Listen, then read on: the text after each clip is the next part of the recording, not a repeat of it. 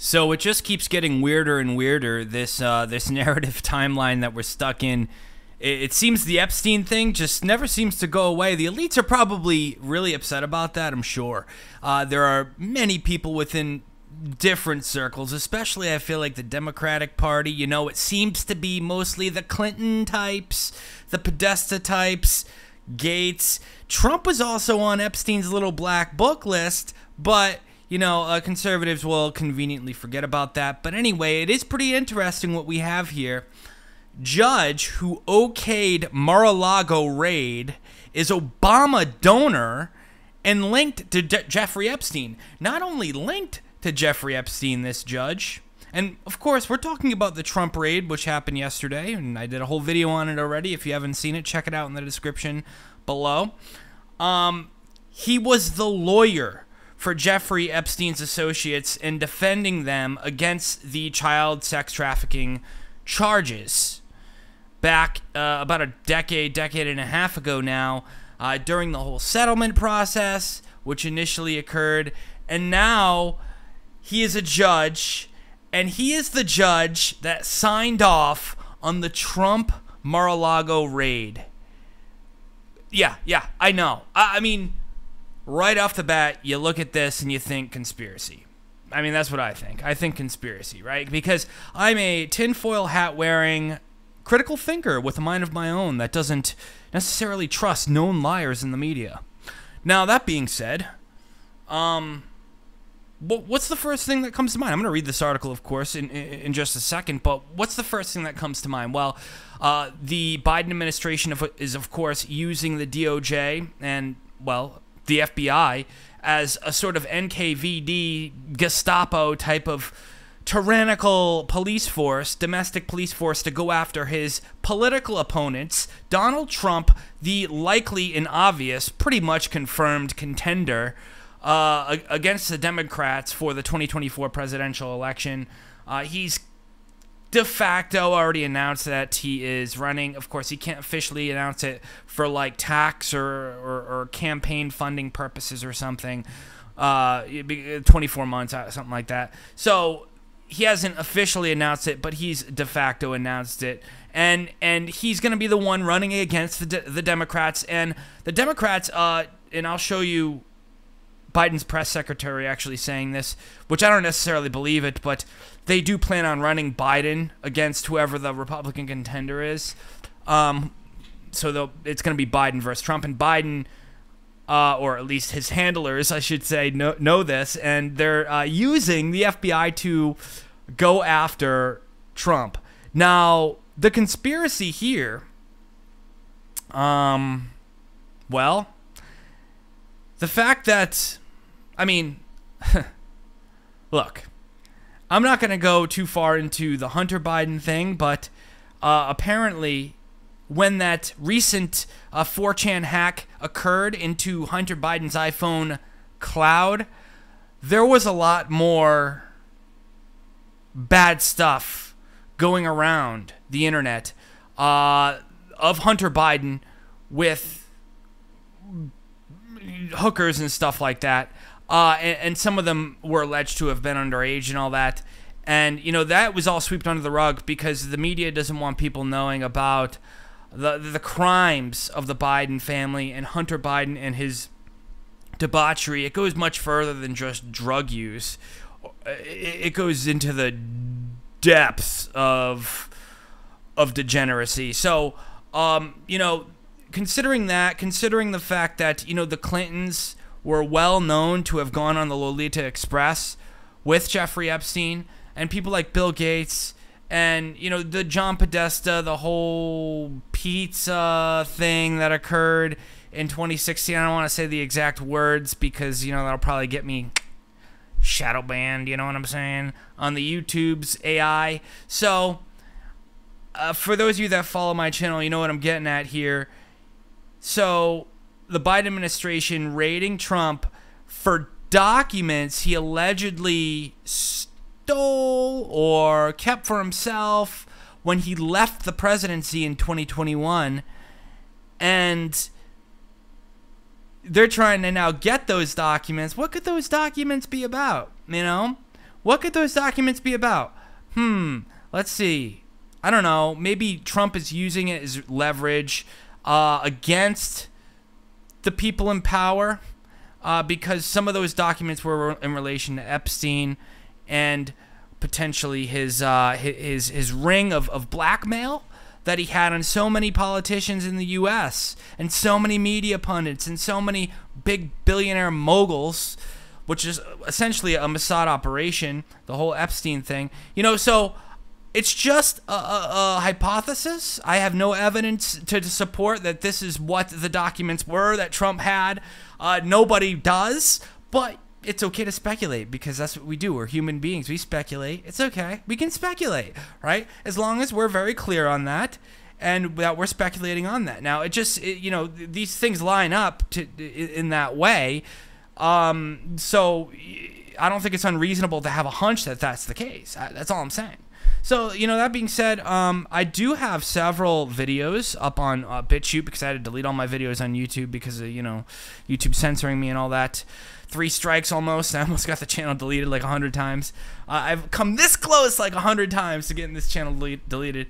But all of, not all, but most of my work since about 2016 is up on BitChute. You can find a whole plethora of videos if you're just typing resisting the reset Epstein. And notably, one I made that probably should get more notice than it does, the shocking truth about who killed Jeffrey Epstein. Yeah, I mean, I don't even remember fully what that video was about because I put so much information into it, but I do remember it being very, very thorough, and it involving and showing how, you know, Robert Maxwell and his links to Mossad, and you know, Ghislaine Maxwell, that's, you know, Robert Maxwell's daughter, obviously running the whole ring with Epstein, and the blackmail and the tapes that, you know, and the lists and everything that Epstein had on powerful people. It was a blackmail ring. And this, of course, a lot of people know, but not everyone does. So let's read this article. Judge who okayed Mar-a-Lago raid. Obama donor once linked to Jeffrey Epstein. The Florida federal magistrate judge who signed off on a search warrant authorizing the FBI raid of former President Donald Trump's Mar-a-Lago resort donated to Barack Obama's 2008 presidential campaign months after he left the local U.S. Attorney's office to rep employees of convicted, you know what, Jeffrey Epstein, who had received immunity in a long-running sex trafficking investigation of the financier. Sources tell the Post that Judge Bruce Reinhart approved the warrant that enabled federal agents to converge on the palatial South Florida estate on Monday in what Trump called an unannounced raid on my home. You know, it's pretty funny. I was telling my buddy about how, like, you know, this unannounced raid, quote unquote, was probably just the FBI dressed in, you know, suits, very, very calmly knocking on his door, ringing the bell at his gate saying, "We have a warrant, sir." And, like, you know, I don't think it was like guns blazing. A lot of people picture stuff like that. They're just ignorant. Maybe I'm wrong. I don't know. Maybe Trump's Secret Service was like shooting it out with them, you know? I doubt it. Reinhart was elevated to magistrate judge in March 2018 after 10 years in private practice. That November, the Miami Herald reported that he had represented several of Epstein's employees, including, by Reinhart's own admission to the outlet, Epstein's pilots, his scheduler, Sarah Kellen, and Nadia Marcinkova, who Epstein once reportedly described as his Yugoslavian sex slave. Oof. Kellen and Marcinkova once were among Epstein's lieutenants who were granted immunity as part of a controversial 2007 deal with federal prosecutors that allowed the pervert to plead guilty to state charges rather than federal crimes. Epstein wound up serving just 13 months in county jail and was granted work release. According to the Herald, which cited court documents, Reinhardt resigned from the South Florida U.S. Attorney's Office effective on New Year's Day 2008 and went to work for Epstein's cohorts the following day. Epstein, who was found dead in August 2019 of an apparent suicide in the Manhattan Correctional Center, while awaiting trial on federal sex trafficking charges, had hired a stable of high-powered lawyers for his defense in the late 2000s, including former independent counsel Kenneth Starr. 10 months later, after starting work on for Epstein's co-conspirators, according to Federal Election Commission records, Reinhardt gave $1,000 directly to the Obama campaign and another $1,000 to its fundraising arm, the Obama Victory Fund. Though the records show that the judge made mostly small dollar donations to his law firm's political action committee in subsequent years. Reinhardt also donated $500 to Jeb Bush's 2016 presidential campaign in November 2015. Jeb Bush's campaign in so he was the one obviously running against Trump in the Republican primary during that time. I remember that time. I would cover the whole thing. That was very entertaining. I remember when Trump, I'll never forget when he just called Jeb Bush weak. And he's like, he's so weak, he's so pathetic, he's so soft, look at him. Something like that. I don't know. It was like a big meme at the time where he just stuck it to Jeb Bush and totally emasculated him in front of the entire Republican audience during the primary. It was entertaining. Let's just put it that way. Reinhardt was later named in a civil lawsuit by two of Epstein's victims that accused him of violating Justice Department policies by switching sides in the middle of the Epstein investigation, suggesting that he had spilled inside information about the probe to build favor with the notorious defendant, the Herald reported in 2018. In a 2011 affidavit, Reinhardt denied that he had done anything improper and insisted that since he was not involved in the federal investigation of Epstein, he was not privy to inside information about the case. However, in a 2013 court filing, Reinhardt's former colleagues contradicted him, saying that he had learned confidential, non-public information about the Epstein matter while employed by the U.S. Attorney's Office. Reinhardt noted that the Herald, in response that a complaint filed against him by a lawyer for Epstein's victims had been dismissed by the Justice Department. As recently as January 2015, Reinhardt was asked to appear on right-wing channel Newsmax to give analysis on the Epstein fallout, but declined to publicly note his own role in the case. You see, it's a revolving door. It's controlled opposition. It's like a Hegelian dialectic. You got the Epstein crowd that's being charged by the very people, by the very groups that they're in bed with, essentially. You know, and it really is like a revolving door. It's like a joke. Like when I remember back in like 2007, 8, 9, when I first found, I think it was probably 2009 when I first found out about this Epstein situation, about how there was a settlement and he was only served 13 months for a sex trafficking ring and the Lolita Express and billionaires, and nobody knew about it for like 10 years. And like nobody talked about it. I remember Alex Jones was talking about it, and it was like there was all kinds of people talking about it, but it was very low key. And it was not publicized, even though it was like explosive news.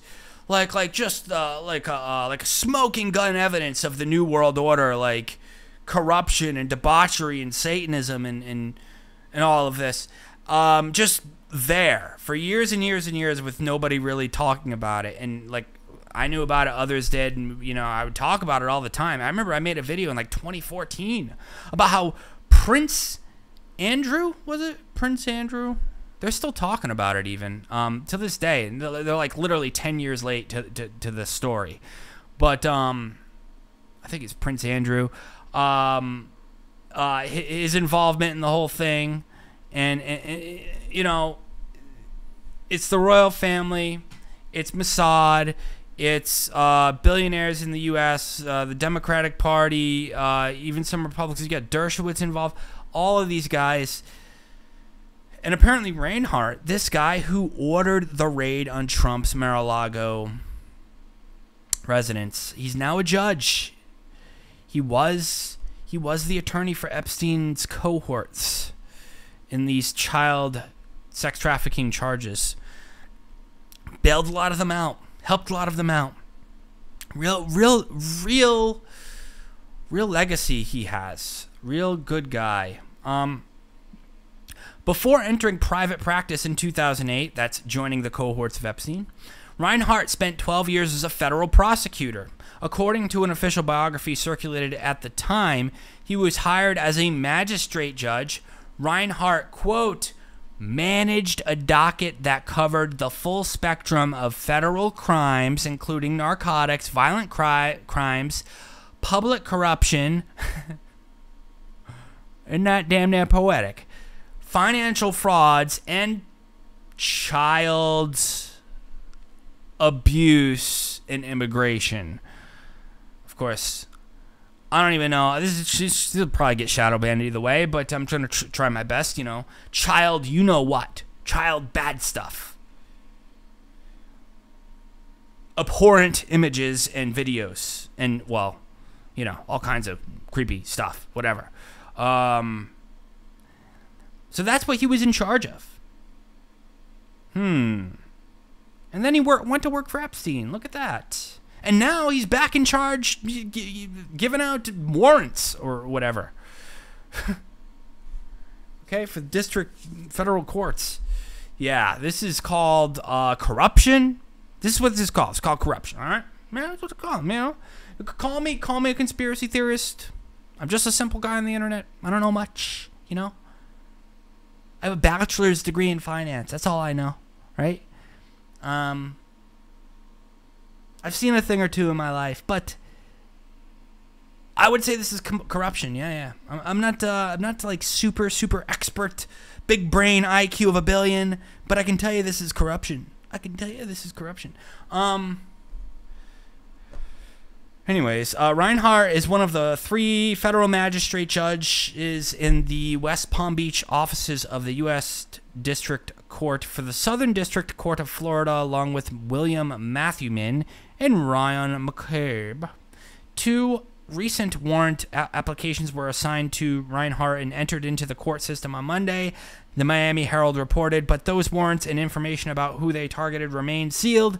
Records show that another warrant was issued by Reinhardt on Friday, but its contents were also sealed. Really interesting because, you know, it could have been, one of those could have been this Freedom Caucus Congressman Scott Perry, because the FBI seized his cell phone one day after Mar-a-Lago. So I have a feeling some of these that this article is discussing, these warrants that were sealed, one of them is that congressman, and we'll talk about that in a second.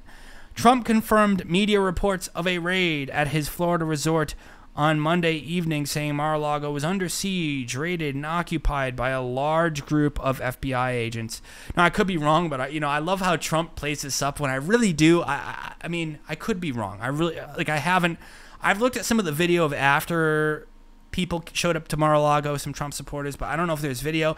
I'm pretty sure it was just the FBI just knocking on his door. Right. But he like frames it as, quote, under siege, raided, and occupied. Like it's a war. You know, so I know I have a lot of people, I've seen the comments, and I always read the comments, a lot of people thinking this is all, you know, staged, right? That Trump's in on it too or something. Well, I mean, when he's playing things up like this, it does make me wonder, like, you know, he's using language that speaks to this idea that this is a civil war, but, you know, maybe it really is a civil war too. You know, I mean, it's not like, it's just a different type of war. It's like 4th generational, 5th generational warfare with you know, a war of influence, a war of cyber attacks and propaganda and manipulation and algorithms, right? And, you know, so maybe it's apt to be using that type of language, even if they are just knocking at the door, and this is to raid some documents that he had. Maybe he's using those documents for something they don't like. Maybe he's using it as leverage against his political opponents as well. Maybe it's Epstein documents.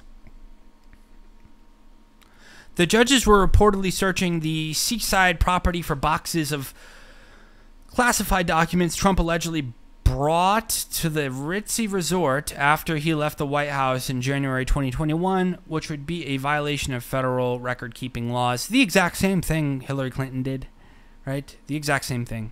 She didn't get raided, of course. But yes, she bleach-bitted the hard drive and smashed it with a hammer. So the National Archive, I mean, literally. It's just like, what? The National Archives, blah, blah, blah, and Records Administration said in February that it found classified documents in 15 boxes at Mar-a-Lago and alerted the FBI.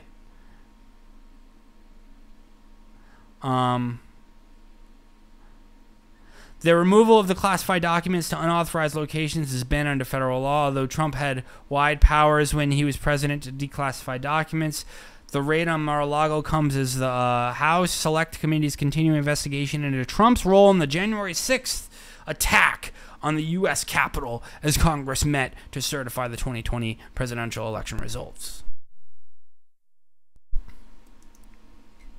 So, check this out. So let me know what you think about that. I mean, just let me know what you think. That's it. That's all I have to say. Because, yeah, I mean, we could speculate all day, but I'm sure more information will come out. Maybe we'll be able to follow the breadcrumbs, put the pieces together. Maybe Q will start posting again and tell us all about what's really going on. You know? What was it? Follow the breadcrumbs. What was some of the other Q phrases? Trust the plan. Trust the plan, guys. Trust the plan. That's it. PSYOP. PSYOP. Yeah, Q is definitely a PSYOP. Now, when it comes to this, I don't know. We'll see how it plays out. You know, we'll see how, if it's being used to take away your freedoms, it's a PSYOP. If it's not, then it's not. I mean, that's the way I put it. Like my buddy Gordy's like, nah, man, this is a PSYOP, bro. This is a PSYOP. I'm like, well, okay, like describe to me exactly what it's going to be used for. You know, because you have to connect those dots for me, bro. Anyways, Biden's press secretary grilled on White House's weaponizing of the DOJ and FBI against political opponents. Check out this video of the press secretary. I can never say her name. I don't care about her name. Oh, Jean-Pierre. She does a really good job, and we know this because, I mean, just she has melanin and she enjoys things in the bedroom that the average woman doesn't enjoy, like other women, right? So this is why we know she's fit for the job. So anyways, let's check this out. Thanks, Green. Do you consider Donald Trump to be a political rival of President Biden? I'm not going to speak to that from here. Well, you talk about Trump all the time. So do you consider him to be... I don't talk about Trump all the time. Ultra MAGA, you guys were criticizing his handling of COVID last... Oh my goodness! Can you? I'm not gonna talk about that right now. Like, how rude! That's just so rude. Like, really, very unprofessional, and almost like arrogant. It's not even arrogant. It's like faux arrogance. Like, if you're gonna be arrogant, at least be authentically arrogant. It's like her trying to pretend she's being arrogant. And this is that thing about her, and I've seen a few people describe this about Jean-Pierre. She makes all these like elaborate hand gestures when she's lying, and it's like this like it's like a mimicky political fakery, in which you could see in her spirit she doesn't believe anything she's saying, but she's trying to make it look like what she's saying is confident and like meaningful and authentic. And she uses her hands a lot, and she like tries to play it up like she's not flustered and has no clue what she's doing by like over exaggerating her body language And I don't know. I think you guys know what I'm talking about. It's kind of hard to put into words. She does it a little bit here. This is more like a pity back and forth, you'll see. This reporter puts her on the hot seat big time, but there's other clips where she does this even more, this sort of political mimery of fake confidence lies in lying. Yeah, anyway. Him to be I don't talk about Trump all the time. ultra MAGA. You guys were criticizing his handling of COVID last week. You've mentioned his January 6th response a couple days ago. So can you say, based on all that, I didn't say anything about Mar-a-Lago. I'm just asking you if you consider the president to be... I'm saying from here, I'm not going to comment on that. Does the president still want to think that he would be very fortunate to run against Trump in 2024, like he has said before? Again, I'm not going to comment on... It's just I'm a not, quote from the president. In the next election, I'd be very fortunate if I had that same man running against me. Does he still all I think can that? tell you, Peter, is that the president intends to run in 2024. Is there a concern here that if you guys don't say more, then these Republicans who are accusing this White House of weaponizing the Justice Department, weaponizing the FBI, that's going to become the public sentiment? If you guys don't say once and for all, we are not doing that. First of all, we're just not going to comment on the Department of Justice investigation. Okay, we're just not going to comment on that. Is this White House weaponizing the Justice Department and the FBI against political opponents? The president has been very clear from before he was elected, very clear on this. Hold on. Throughout his time in office. I heard the quote. We will be playing the quote tonight at 6 o'clock. Is this administration weaponizing the Justice Department and the FBI against political opponents? Peter, the president believes in the rule of law. The president believes in the independence of the Department of Justice. You know what I hate about this? You know these people who are in the White House press room, who are allowed to be in there, like Peter, I forget this guy's name. I think he's the Fox News guy, whatever his name is. You know, you've seen him in a million of these, right? He always asks the tough questions. You know that he is like probably going out to dinner with her and like other people. Not romantically, but I mean, like, you know, they're all getting drinks after this. You know what I mean? This is all like kind of like a charade, you know. And this is how it really goes. You know, it really. Look, I'm not even saying that. It's almost like you know, it's like this weird like agreement that we're not gonna totally screw each other over. But we'll hold each other's feet to the fire, and, you know, it's like friendly competition. It's Peter Ducey.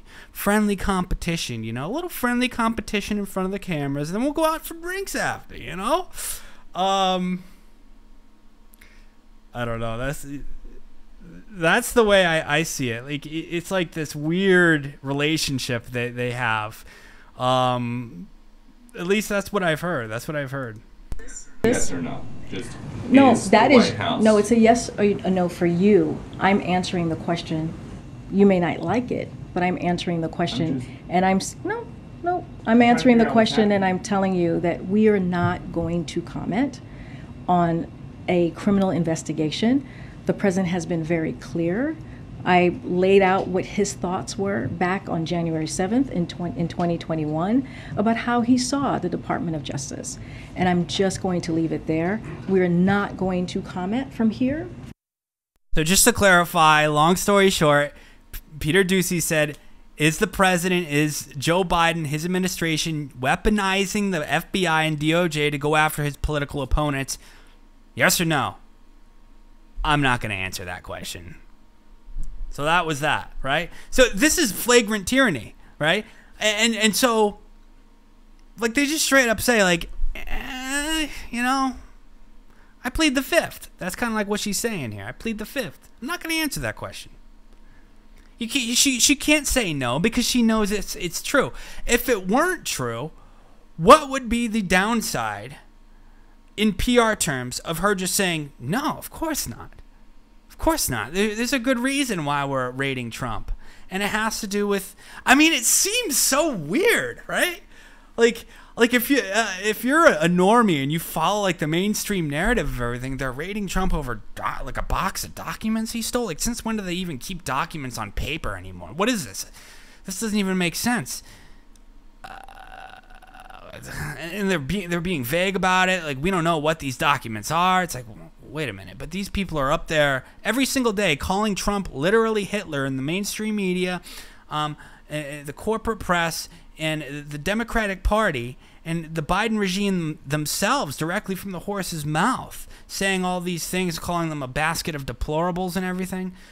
And so, you know, you see all this, and it's like, yeah, it's just over some documents he took. Wait a minute, what? In relation to what? Like, what are these, like, secret UFO documents? Like, what are these documents? Like, tell me what the danger is. What is the national security threat here? I mean, is there really, like... It's almost like they got what's his name on tax evasion, or like Al Capone. It's like, what was the real reason they went after him, though? The real reason they went after Al Capone was because he was like peddling booze illegally during Prohibition, and he was running like armies of mob goons, right, and going around killing people, committing murder, mass murder, right.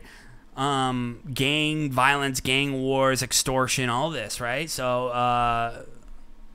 you know, it seems like maybe they're after Trump for something other than like some menial box of documents. I mean, does anyone really believe that? Like, even if you're a normie, don't you think there's an ulterior motive here?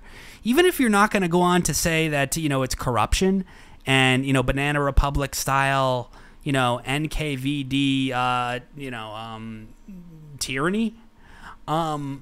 Wouldn't you at least think that maybe there's something else going on instead of like a box of papers? Really? Box of papers?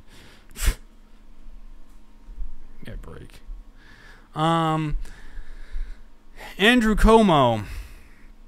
The DOJ must immediately explain the reason for its raid, and it must be more than a search for inconsequential archives, or it will be viewed as a political tactic and undermine any future credible investigation and legitimacy of January 6th investigations. So you can see, and this makes me kind of skeptical of the whole thing. When I see Cuomo, total shill. But then again, Cuomo, this is the thing. And when the system attacks you, because he was ousted from his governorship in New York, replaced by Hochul. They're both just total swamp monster creatures, awful human beings. But, you know, they said that he was, engaging in sexual misconduct and stuff. But what that really was about, and I made, you know, several shows about this, they were going to go after him, and charges were going to be brought in lawsuits for what happened during COVID, where he put sick people in nursing homes and killed way more people than needed to be negligently resulted in people dying, old people and all this, and it's spreading. Some people even go on to say it was on purpose. Like, why would you do that? It had to have been on purpose. You can't be that stupid.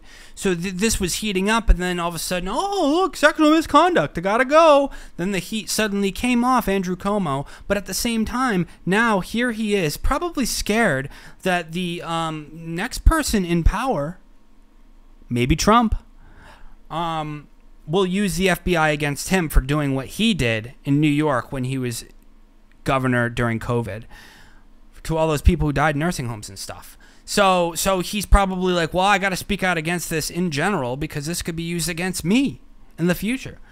And he's also like, well, I might as well. The swamp already came after me because I became an inconvenient risk to the narrative. So I might as well just say it.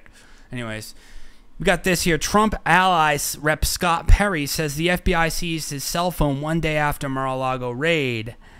So this is interesting. Like I was reading in that New York Post article, there were other sealed warrants that were issued by the U.S. district judges at the same time when this Trump raid occurred, and this is likely one of them. Republican Rep. Scott Perry of Pennsylvania says that the FBI has confiscated his cell phone. Perry, in an exclusive statement, told Fox News on Tuesday that while traveling with his family earlier in the day, he was approached by 3 FBI agents who handed him a warrant and requested that he turn over his cell phone. Wow. The confiscation of the congressman's personal phone comes one day after the FBI agents searched former President Trump's estate. This morning, while traveling with my family, 3 FBI agents visited me and seized my cell phone. They made no attempt to contact my lawyer, who would have made arrangements for them to have my phone if that was their wish. I'm outraged, though not surprised, that the FBI, under the direction of Merrick Garland, would seize the phone of a sitting member of Congress. Perry said in a statement, "My phone contains info about my legislative and political activities and personal private discussions with my wife, family, constituents, and friends. None of this is the government's business." So now they have a plethora of things. They'll probably, maybe get some sort of blackmail on him, or just use it, or just figure out what he's up to. He's a representative in Pennsylvania, very, very influential state when it comes to U.S. political elections. The presidential election, Pennsylvania is sort of like the what do you call it, the cornerstone or the key, what do they call it, there's a word for it, the philosopher's key or whatever, I don't know. So very, very creepy stuff. They're very, very creepy stuff. Like, we really are, like, this is a purge. It's like a purge.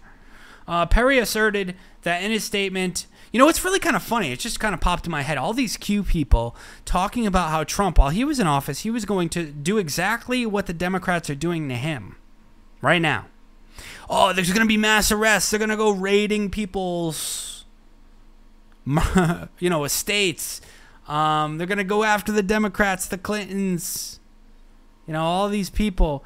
And before Epstein was, in jail, we're going to go after Epstein. We're going to go after all the swamp monsters, and we're going to raid their homes and get their phones and get warrants and indictments, and nothing happened, did it? But here, the Democrats are ready and willing to wield power. And that's the problem with the right here in this country. They don't want to be perceived as, quote-unquote, literally Hitler, so they won't wield power in an appropriate way. You see, wielding power and doing it appropriately and effectively and boldly can be a vehicle to create an environment that actually enables personal liberty even more and individual freedom. For instance, if Trump right out did something to at least advocate or I don't know if he could do this with executive order, but maybe bolster the legislative branch, or maybe even an executive order just banning mask mandates or something, or banning vaccine mandates nationwide in this country. That would be an appropriate way to wield power as like a conservative libertarian as president or whatever, or to do exactly what the Democrats are doing, except to the bad guys, right? Except to the people who are corrupt, the creepy Lolita Express, trafficking rings and stuff. So yeah, Perry has been a target of interest of the Democratic-dominated January 6th House Select Committee that is investigating the deadly 2021 attack on the Capitol by right-wing extremists and other Trump supporters who aim to disrupt the congressional certification of Biden's electoral college victory. Perry was in communication numerous times with the Trump White House in the days and weeks ahead of the storming of the Capitol. Trump announced on Monday that the Florida residence has been raided by the FBI. Blah blah blah blah. So this is where this is heading. maybe this is in some ways about January 6th. I don't know. Maybe they'll come out and they'll say, or maybe they'll plant stuff on you know, on Trump or on this guy's phone, Scott Perry's phone, saying that they collaborated and planned January 6th and wanted it to be violent and some sort of insurrection. Who knows? That's possible. Or it could be what I said earlier, some sort of Epstein-linked conspiracy. Who knows? Or this could be just a way to, you know, get something going. Something. Maybe, you know, whether it's planting something or something legitimate, get something going to indict Trump and get him in court so that he can't run in 2024 against Biden. And, you know, so that situation doesn't happen because, you know, Trump would probably win if, of course, the election is fair and square. That's a whole nother can of worms, but maybe they're thinking it would be such a landslide that they wouldn't be able to pull any, you know, strange stuff. And so they have to do this. So I don't know. Maybe. So that being said, let me know what you guys think about this. Really interesting timeline we're in. You know, we're in the what do you call it? The strange times, 2020s. Okay, the new world order. We're fighting them, the Great Reset. We're going at them full force here at Resisting the Reset. And if you believe in my work, you can become a Patreon member or contribute with PayPal or, you know, the crypto links. I have crypto wallet links in the description below for Litecoin, Bitcoin, stuff like that if you want to contribute. Other than that, just like and subscribe and drop a comment below. Share this video far and wide. Follow me on Twitter and Gab. And BitChute, Odyssey, Rumble, etc. All the alternative platforms, very important in case we get censored here. It's been Press. Keep your head up, stay real, and no fear.